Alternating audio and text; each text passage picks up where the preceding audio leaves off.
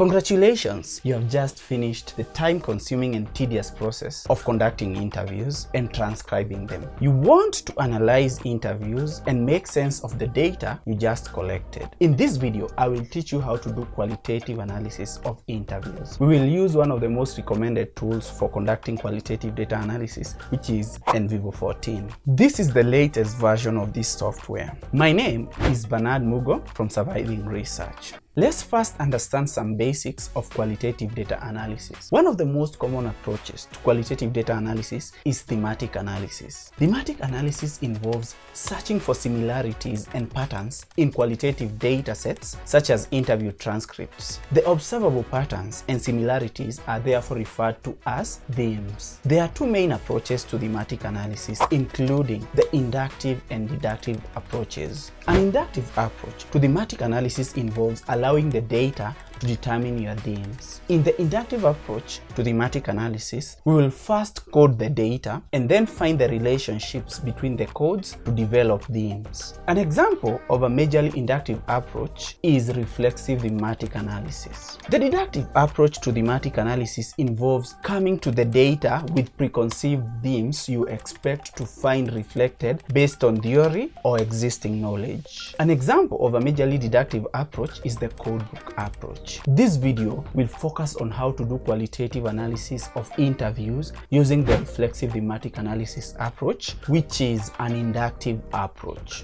The reflexive thematic analysis approach was popularized by Brown and Clark. The reflexive thematic analysis involves 6 major steps in qualitative analysis of interviews. 1. Familiarizing with the data. 2.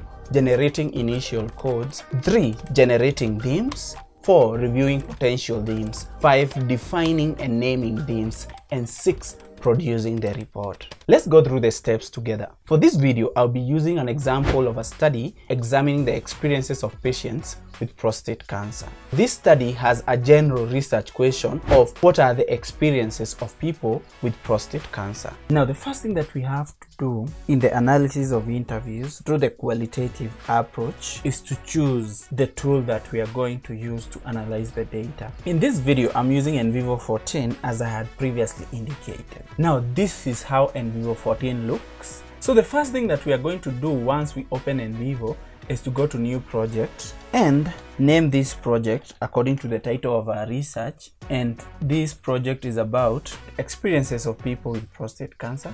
And I click next, then I click on create project, and Nvivo is going to create our project. Now, the first thing that I'm going to do is to drag and drop my interview transcripts. So I drag and drop my interview transcripts into Nvivo. Remember, we are going to import the interview transcripts in the file section. This is the data area, and then we have the code section where we are going to do our coding. So back to the file section. So I want to do some coding on these two interview transcripts using the 6 steps of the reflexive thematic analysis process. Now, the first step of the reflexive thematic analysis process is familiarizing with the data. In this case, our data is these 2 interview transcripts. Now, you have very many chances of going through the first step of reflexive thematic analysis, which is when you are doing your transcription, you will normally familiarize yourself sufficiently with your data. When you are transcribing these 2 interviews,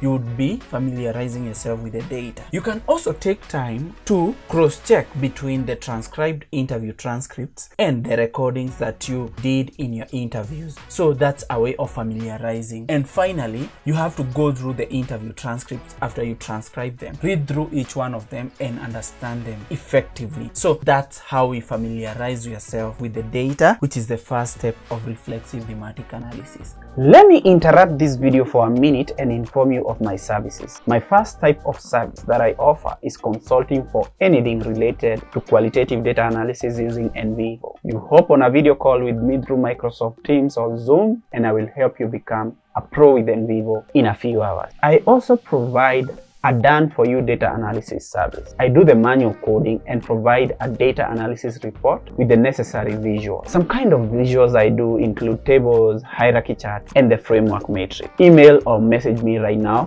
Details in the description. The second step of reflexive thematic analysis is generating initial codes. So we are going to go to the code section in Nvivo 14 and we're going to develop some codes which we are going to drag and drop in here. And then let me expand this completely, make you see clearly. So when we develop the initial codes, we're going to move to the next step. We have this transcript with participant 1. Remember, this study is about experiences of people with prostate cancer. Let's read. A is for the interviewer, P is the participant. I'll go through this here. In terms of your health, do you think you view your health differently sort of now compared before you were diagnosed? Then the participant says, it's interesting. I guess I'm probably a little bit more health conscious. So we can develop a code here. We can just say more health conscious. What I do here is I simply drag and drop this statement in there, and then this dialog box comes out where I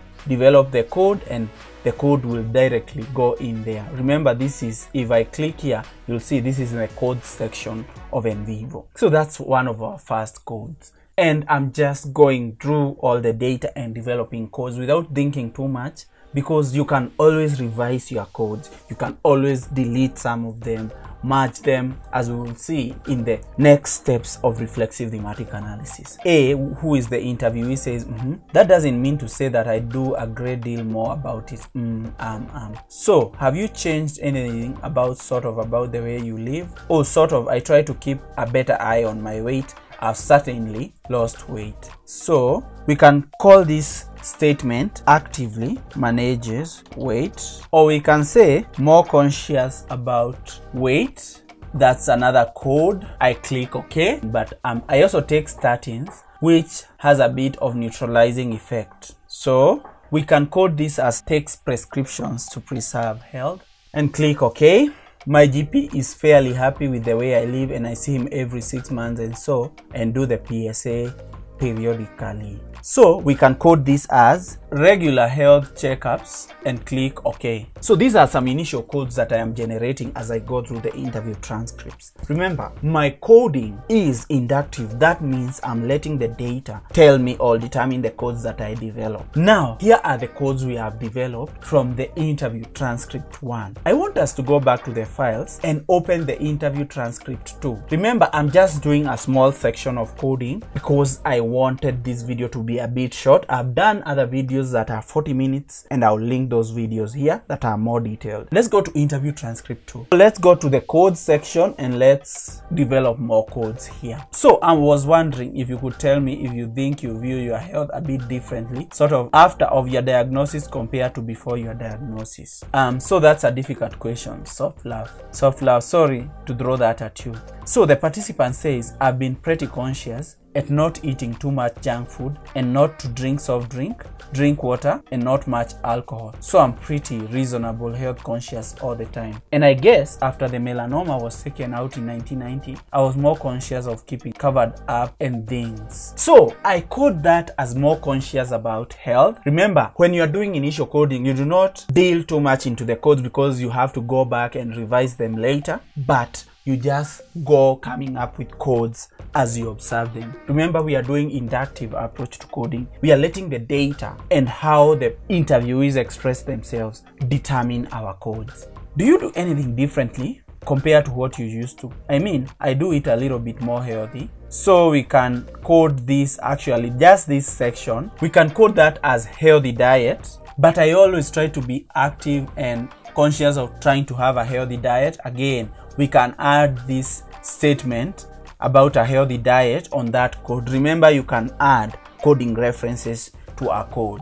I always try to be active. So we can say physically active as a code. Then, I rode my bike to work for years and years from the city down to the airport. Windsurfing for many years and swimming, etc. I've tried to be relatively active. So we can include this whole statement representing physical activity or being physically active. We drag and drop that under the physically active code. Now, that's how you develop initial codes, and I can close these two transcripts here, and here are some initial codes that we have generated here from our data. We can see more health conscious, more conscious about weight, takes prescriptions to preserve health, regular health checkups. These are just some of the initial codes. Now, the third step of reflexive thematic analysis is generating themes. The themes will come from our codes. For example, if we look at our codes here, remember we're in the coding section, I have these codes. We can observe a relationship between the codes which will inform the emergence of our themes. For example, more health conscious,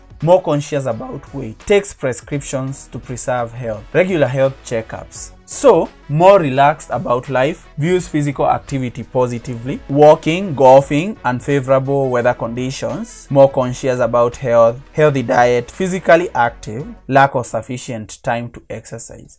If you expand here, you see we are in the code section. I right click and I want to create a new code. Although I click on create a new code, what I'm creating is a theme. We are generating themes according to the relationship or patterns between the codes. Barriers to physical activity is one of the themes I have observed. So I create it as a code, but it's not a code. Why? Because I'm going to categorize or to drag and drop so many codes in there to form a theme. Lack of sufficient time, I drag and drop it under barriers to physical activity. Okay, let's find other barriers to physical activity. We have unfavorable weather conditions. Drag and drop that. That's a barrier to physical activity. So those are the two codes related to barriers to physical activity. Remember, this is generating themes, and themes originate from the relationship between our codes. So I right click, I go to aggregate coding, and we can see we have two files or two participants. Files represent the participants and 4 references. So for the theme, if I click on the plus sign here, 2 codes are used to generate the themes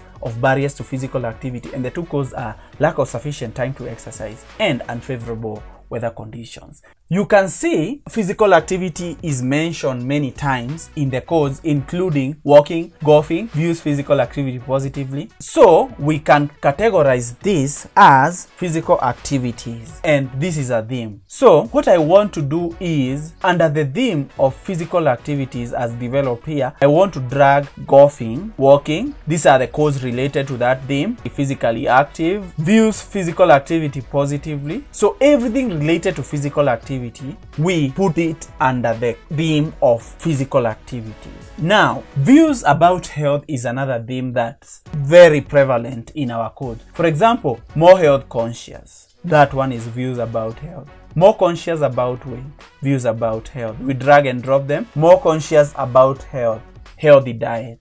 So that is views about health. So we right click, aggregate coding from children. We can see we have classified some codes under that theme. Now, takes prescriptions to preserve health, regular health checkups, more relaxed about life, healthy diet. All these are activities or current activities to maintain health. So we can have a theme, current activities to maintain health. Okay, so takes prescriptions to preserve health. I drag that. Regular health checkups. Okay, more relaxed about life. That one I'll not put it there first, but healthy diet. So those are current activities to maintain health. Now, here are the 4 themes we have generated. So our themes have originated from our codes that we did in the second step, and this is the third step we've just done, which is generating themes. The 4th step of reflexive thematic analysis, which is an inductive approach to thematic analysis, is reviewing the potential themes. Now we need to go in and maybe check whether our codes relate to our themes, and also check the themes and see whether we review them in a way. So if we review this theme, views about health, more health conscious, more conscious about weight, more conscious about health. So views about health, I can right click and go to code properties in Nvivo.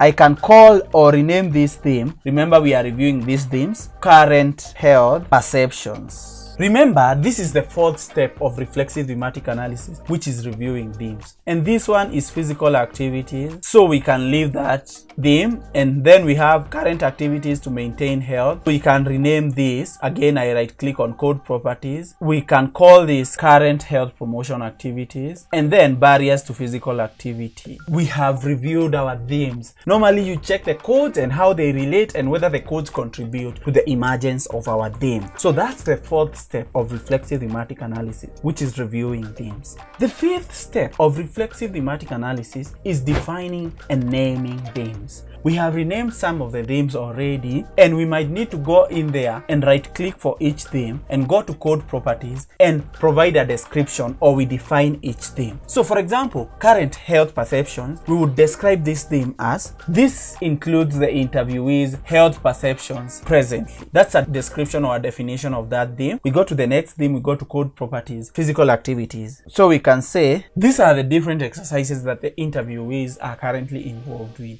And then I click OK. So that's how we conduct the fifth step of reflexive thematic analysis, which is defining and naming themes. After we define and name themes, especially in Nvivo, you can always go to Share, Export Codebook, and I want to click OK, and I want to show you something. I want to show you, and this is the codebook. I want to show you, these are the descriptions that we add on our themes. You can get these descriptions and draw a table that has each theme and a definition or a description of the theme. So that's how we define and name themes, which is the fifth step of reflexive thematic analysis. Now, the sixth step in reflexive thematic analysis, which is an inductive approach to thematic analysis, is producing the report. So I have a report that I have produced here previously, and when producing the report, of course, this might be chapter 4 or the results chapter in your thesis or dissertation or research project. We start with the introduction. We describe the setting, which can be, the setting can be in the methodology section. We have the data collection, that's how you collected the data. Also, this can be in the methodology section. But what's most important to include is this, the data analysis process. Data analysis process